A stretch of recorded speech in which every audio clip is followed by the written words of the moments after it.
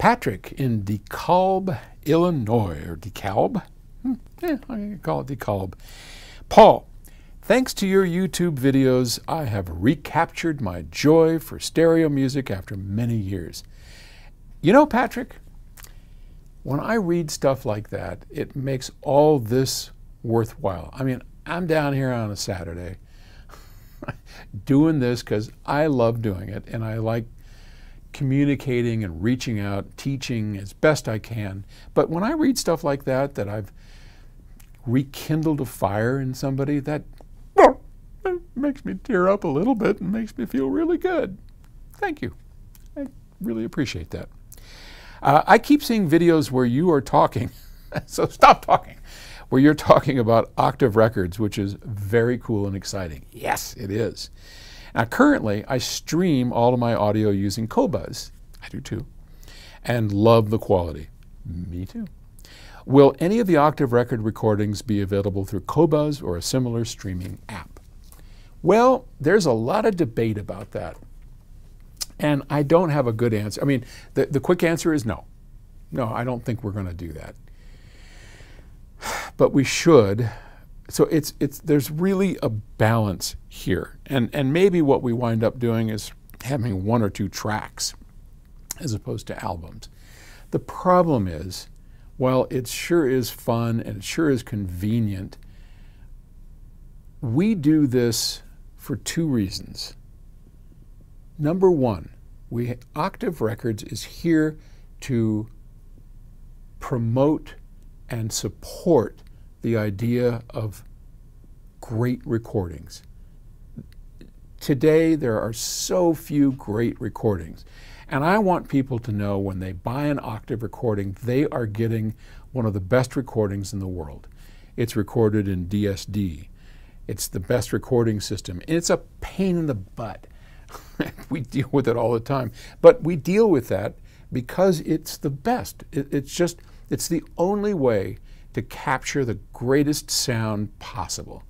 If there's another way comes along, we'll be there.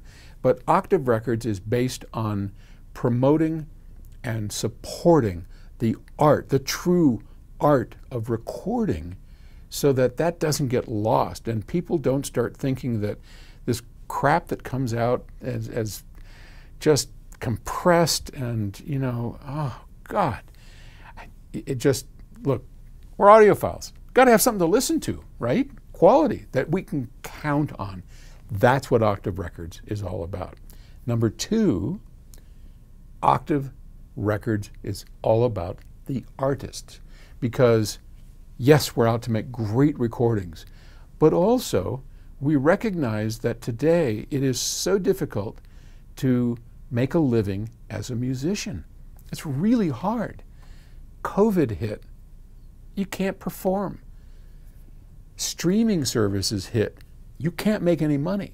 Streaming services, I've told the story before. My buddy Dan Schwartz, bass player for Sheryl Crow and some Rosanna Cash, always kept, and I think he put it under glass, a check for 1 cent. That was the first royalty payment he got from a streaming service.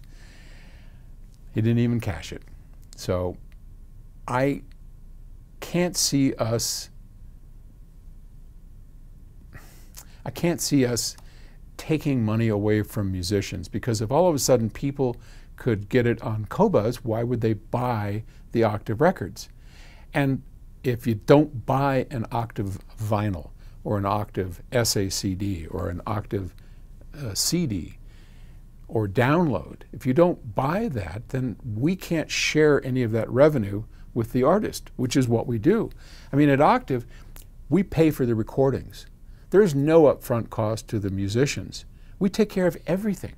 We pay them and build the greatest recordings possible, sell them to our customer, and then we give a share of that money to the artist. So, you know, I want to take care of the artists, and I don't think streaming services do that.